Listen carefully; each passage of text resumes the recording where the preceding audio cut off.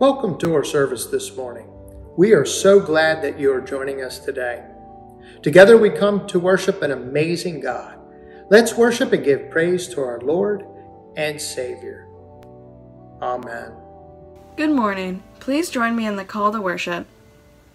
We celebrate the loving presence of God in our life. May God's loving presence be a strong influence in our life.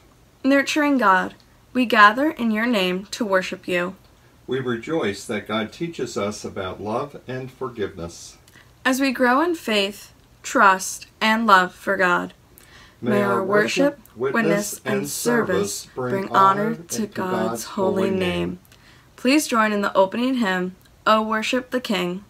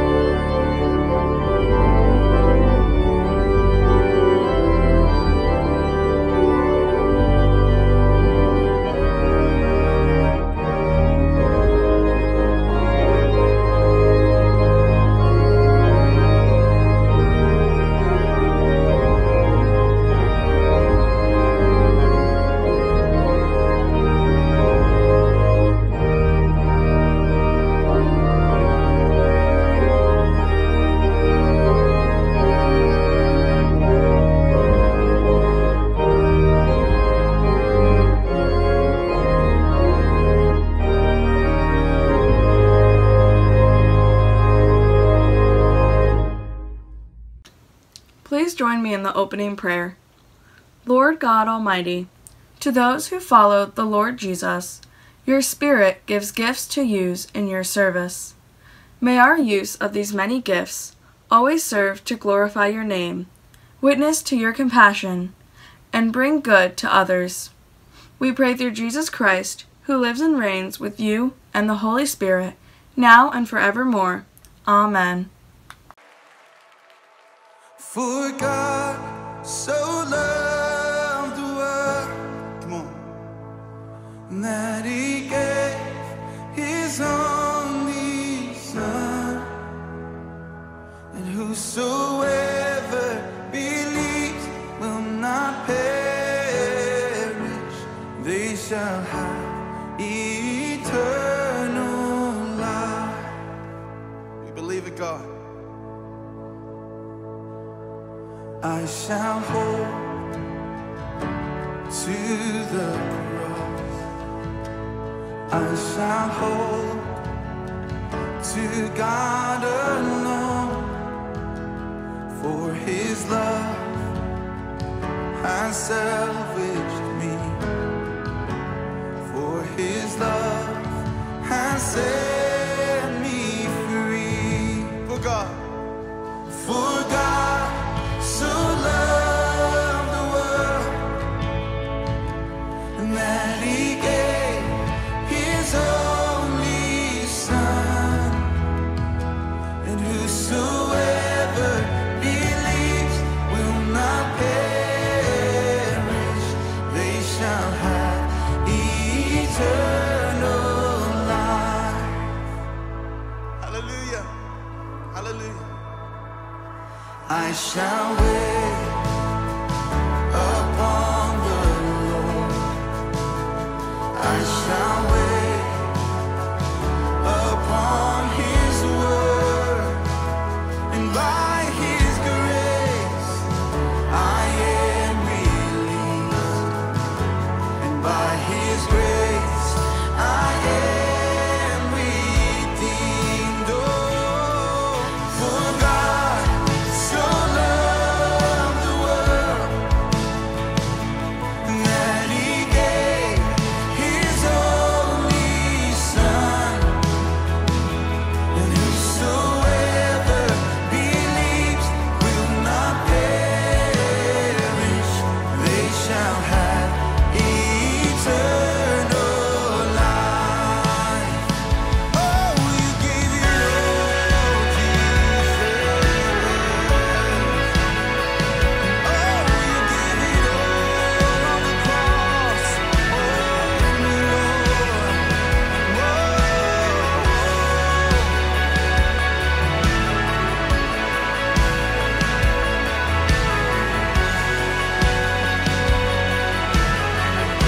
Come on, we sing. By his precious blood I have been set free, for the glory of Jesus' name. I surrender all now to Christ alone. In Jesus I am saved. By his precious blood I have been set free, for the glory of Jesus' name. I surrender all now to Christ alone. In Jesus I am saved. For God so loved the world that he gave his only one and only Son. Whosoever believes will not perish, they shall have eternal life. Yes, they shall have eternal life.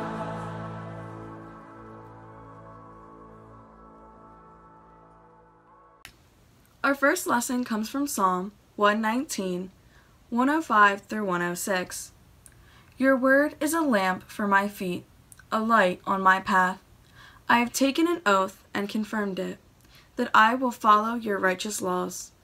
This is the word of God for the people of God. Thanks be to God. Heavenly Father, help us to trust you with our decisions and our future. May we lean on to you with all our hearts instead of relying on our own imperfect understanding. Lord, give us clear guidance in our life. Help us, Lord, to have confidence that your direction is always the best way to go.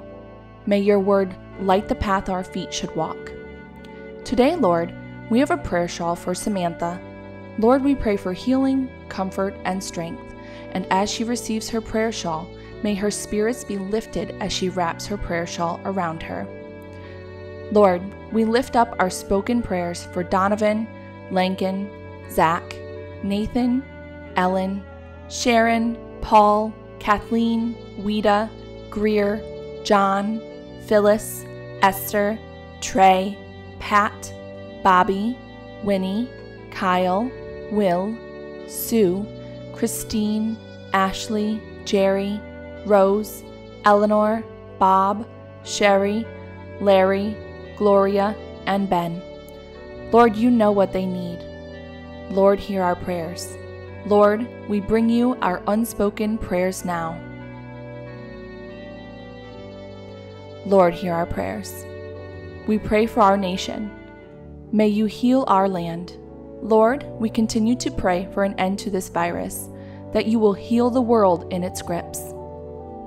Lord, we pray for all those impacted by Hurricane Ida in New Orleans and along the Northeast.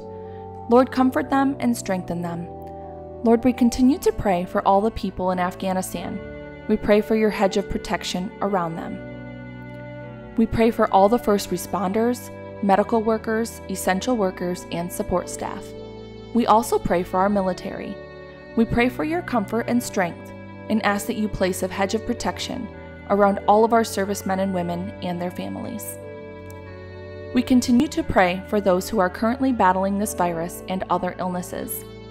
May you bring them comfort and lift up their spirits. We ask that you strengthen and heal them.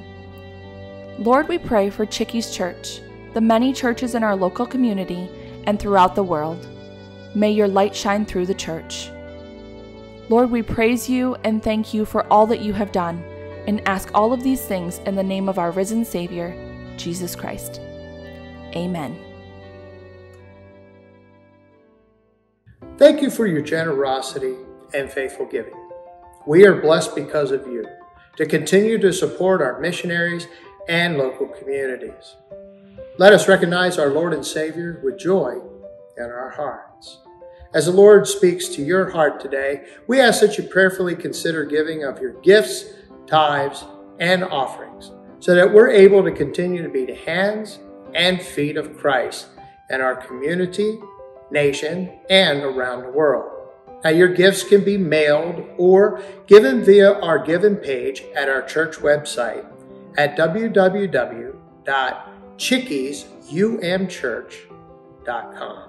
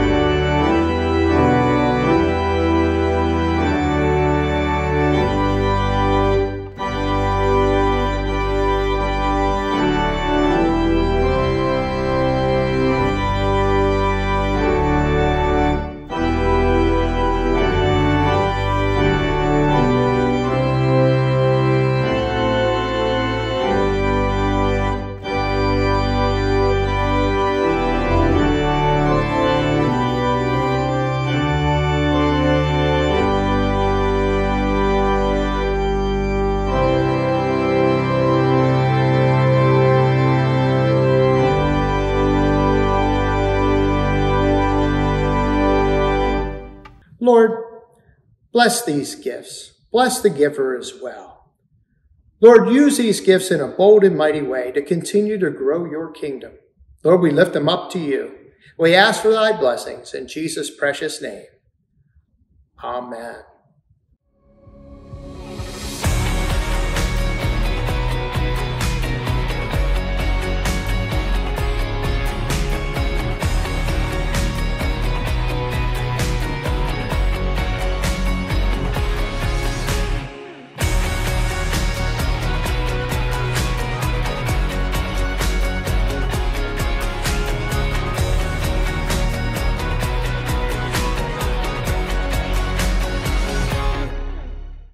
you travel to an unknown region, whether domestically or internationally, it can be helpful to get a tour guide.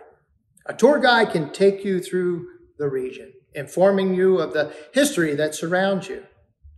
By doing so, they give context to the current state of affairs and help you focus your attention on what is important to see and do during your time in the location. In a similar way, the Word of God is a guide for this life because it is inspired. It is God's very breath of life. And as such, it can speak into our lives and show us what is important and where to focus our attention as we travel through this life. Let me say that again. God's Word can speak into our lives. Our Old Testament reading today in Psalm 119, 105 states that God's Word is a lamp which lights the path our feet should walk. The idea here isn't simply the direction we are physically heading in, but rather the way in which we live our lives. So, will you seek God's Word for guidance in the way you live your life? Will you join with me now in prayer? Heavenly Father, Lord, open our minds and our hearts to your word this morning. And may you receive the honor, glory, and praise in all that we do. We lift this up before you in Jesus' precious name. Amen. Now, this is our last week in a mini-series titled, More Than Enough, Resting in God's Grace. We can trust God to transform us instead of striving for some ideal self. In this process of transformation, we become more confident in who God is helping us become and the purposes he has for us. He grows us and equips us for the life we are to live. God gives us all we need to accomplish his will in and through our lives, through his word. Now, the Bible provides instruction, but it's not simply a source of information. God's word possesses the power to transform our very being. It is living and active, sharper than any two-edged sword, piercing to the division of soul and of spirit, of joints and of marrow, and discerning the thoughts and intentions of the heart. Hebrews 4:12. Here's a great example found in our New Testament lesson in the book of 2 Timothy, chapter 3, verses 16 through 17.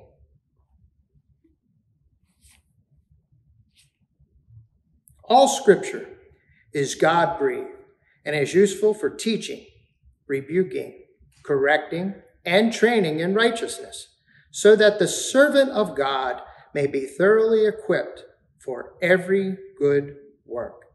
This is the word of God for the people of God. Thanks be to God. I believe the Apostle Paul is saying that when we read God's word, we are taught about God and his guidance for our everyday lives. Now, the Bible could be seen as a great library on the subject of God.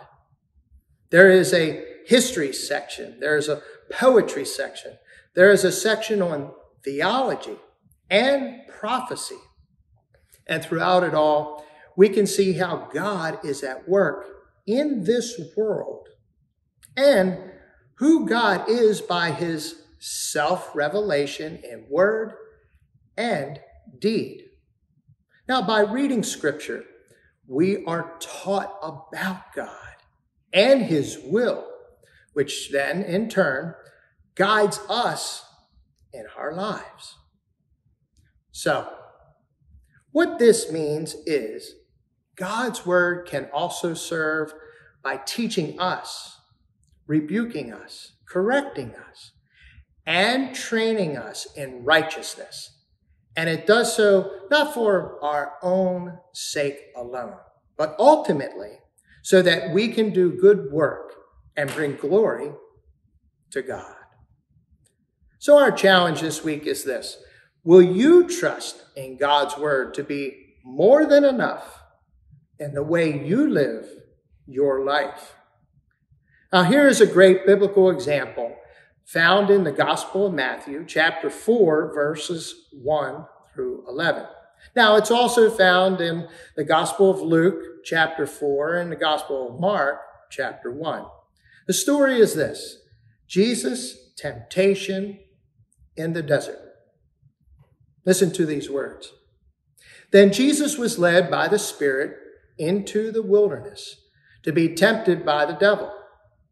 After fasting 40 days and 40 nights, he was hungry. The tempter came to him and said, "If you are the Son of God, tell these stones to become bread." Jesus answered, "It is written, man shall not live on bread alone, but on every word that comes from the mouth of God."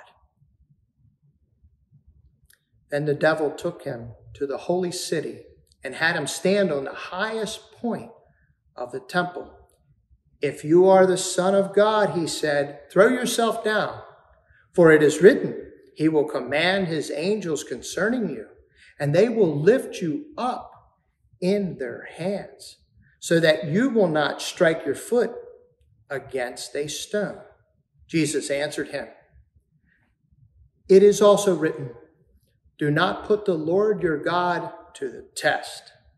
Again, the devil took him to a very high mountain and showed him all the kingdoms of the world and their splendor. "All this I will give you," he said, "if you will bow down and worship me." Jesus said to him, "Away from me, Satan, for it is written, worship the Lord your God and serve him only." Then the devil left him, and the angels came and attended him. So what can this story of Jesus' temptations teach us? The temptations of Jesus in the wilderness follow three basic themes. The first temptation, lust of the flesh. Jesus was hungry, and Satan tempted him to convert stones into bread. The second temptation concerned the pride of life. Satan challenged Jesus to throw himself from a high place, knowing that God would send his angels to catch him. The third temptation concerned the lust of the eyes.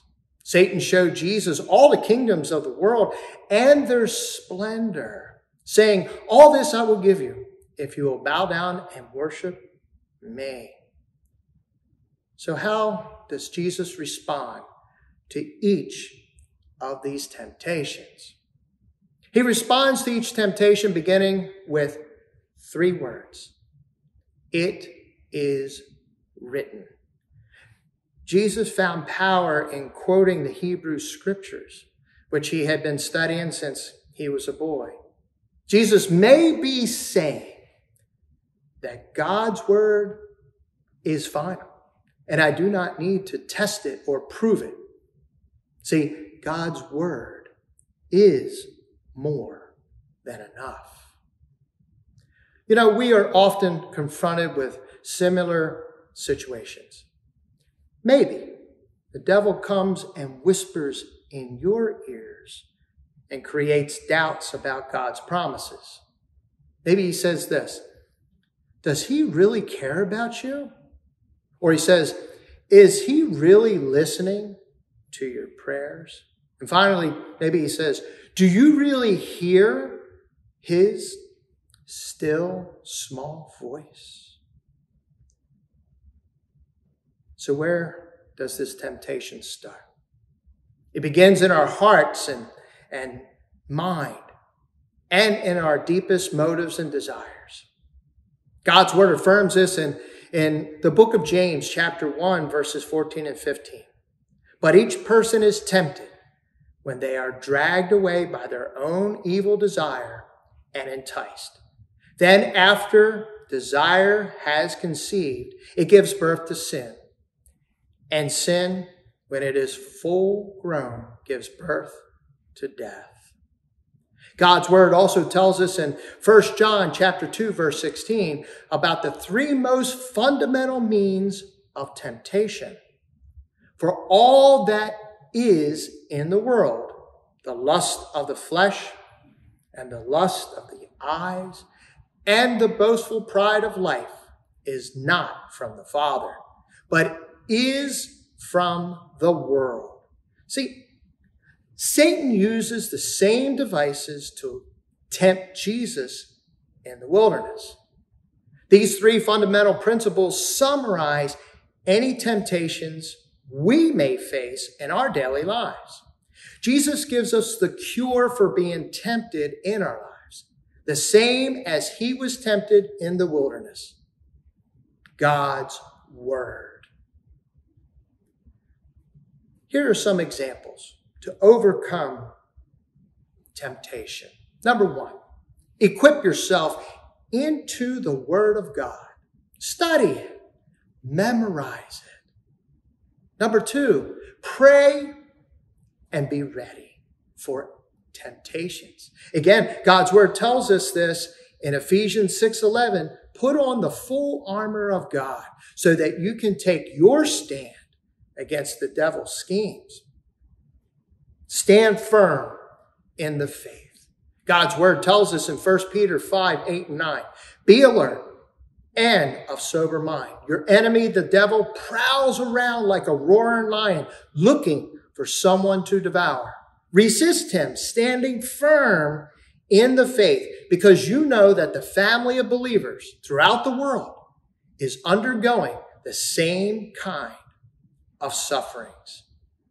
And lastly, perseverance. We must become weary. And there's times that we just want to give up and give in. We need to persevere, to persist, and continue to resist temptation.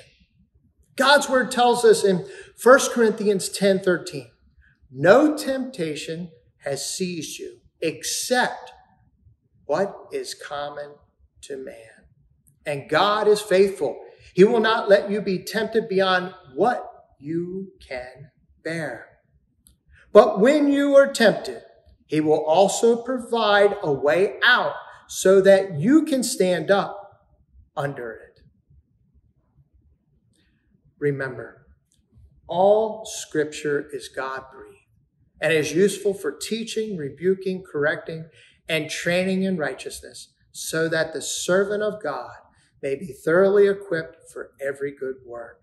Remember, God's word is a lamp which lights the path our feet should walk and the way in which we live our lives. We need to remember that it is written. God has promised us, and his words are final and sufficient. God's word is more than enough to equip us for any temptation. We can trust in God's word to be more than enough in the way we live our lives. Will you join with me now in prayer? Lord, your word is a lamp unto my feet. Show me the way in the darkness and difficult times in my life, illuminating the path you have chosen for me. When I'm uncertain and afraid, fill me with your strength, reminding me you are by my side. In Jesus' name I pray. Amen. You know, the truth is, each one of us needs a Savior. We need God's wisdom and, most of all, his grace and his loving care. The gospel writer Luke reminds us that Jesus died for our sins, and after 3 days in the tomb, Jesus rose from the dead and declared victory over death. Have you felt like you are in a period of darkness or difficulty? Have you forgotten that you have a guide in your life?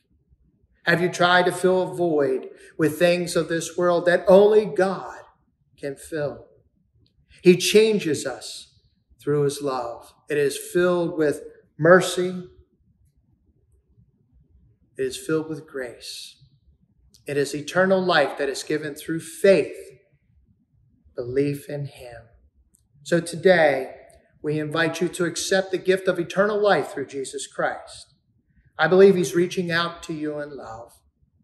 Christ loves us just as we are.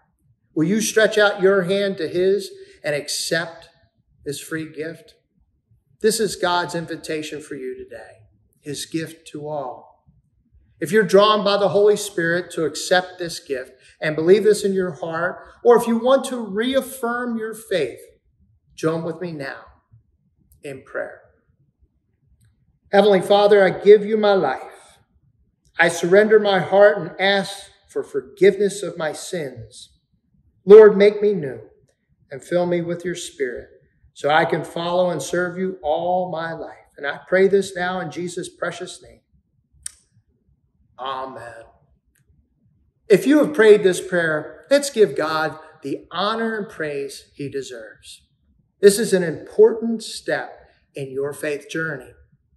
Let us know so we can send you some resources and walk beside you on the road to discipleship.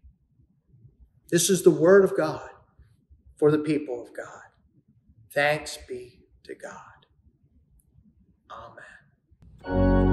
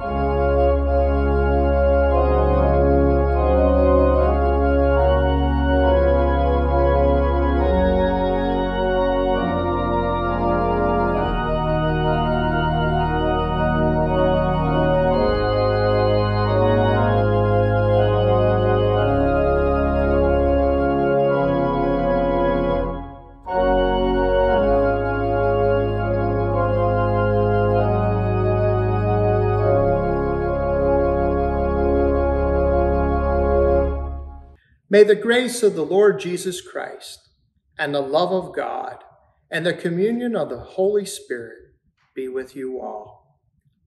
Amen. Our service is over. His service begins. Take care and God bless.